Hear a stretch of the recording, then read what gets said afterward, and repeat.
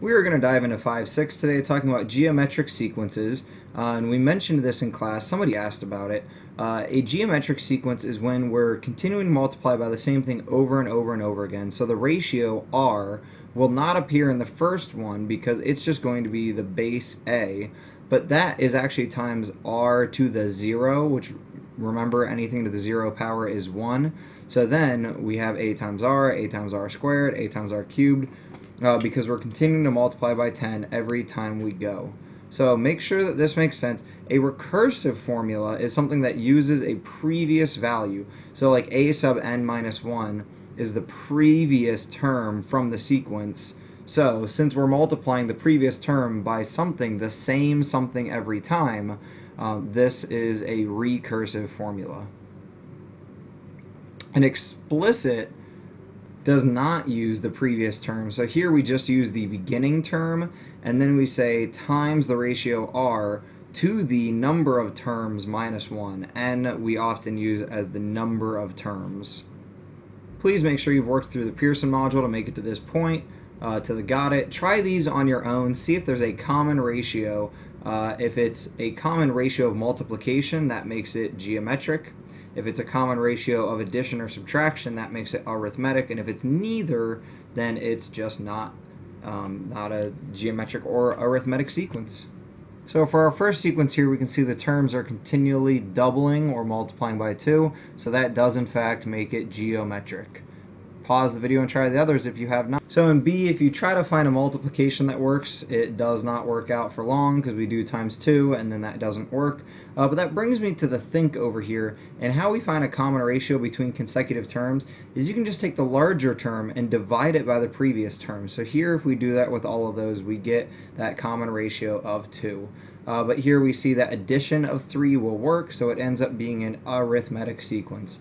Now, in situations like C, it sometimes throws people for a loop, so take a moment, think about this, try it on your own. For C, I can look for that common ratio by doing this division, and then we would, of course, do keep, change, flip.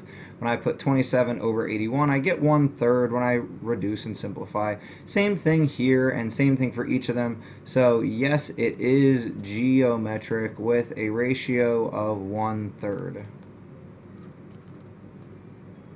So we see here in D that addition does not work, so we can take 7/4, this first ratio, and 11/7, the second ratio, set them equal, because if it is a geometric sequence, that ratio will be equal. We can cross multiply to see if the proportion is equal, and it is not equal, so this is neither. So as we see here, any geometric sequence can be written with both explicit and recursive formulas. So we're going to look down here and make sure that we can find both of those for any geometric sequence. So first thing we want to do is think about what is the ratio, and then what's the starting term. Are we going to make it recursive or explicit? So Pearson may set this up the other way as me. It does not matter because multiplication is commutative. But if we check for the ratio here to begin with, we find a ratio of 2 is consistent throughout. And my first term is 2.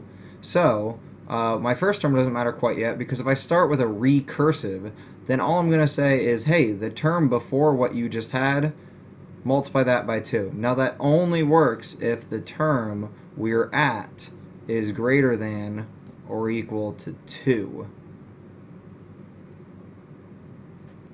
Because think about it, 2 minus 1, we get the first term. An explicit formula for here uses the first term of the sequence times the ratio to the power of n minus 1.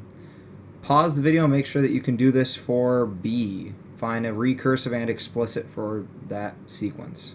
So then when we set up the recursive formula, we have our a sub n minus 1 times the ratio of 1/2.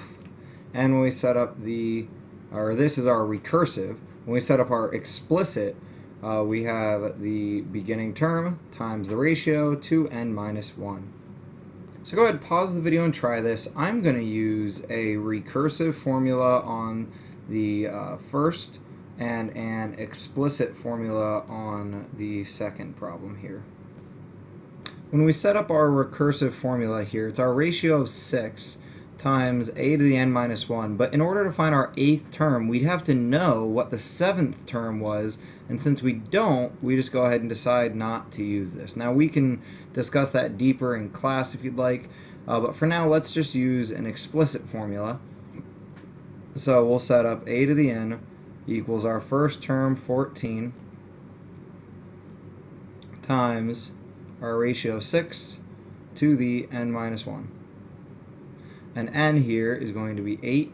So now we can say this is 14 times 6 to the 8 minus 1, or 7. So that's really 6 to the 7th times 14. So see what you get with that. We get 3,919,104. Try on B to do the same thing over again, checking first our ratio here, and then set up an explicit formula to solve it.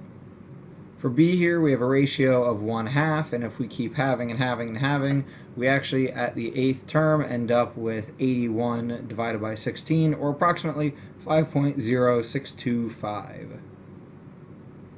Pause for a second and figure out the recursive and the explicit formulas for this sequence. You don't have anything to solve, just make sure that you can write out the formulas.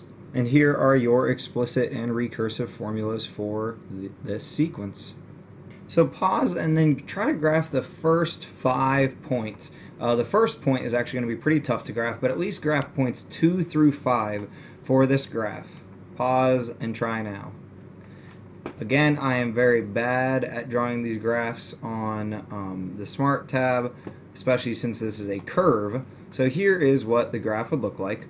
My first point, when 1 is minus 1, that would be 0, so it would just be at 2, but then we'd be at 2, 6, 318, 454, and 5, and 162, so making my exponential head up right there.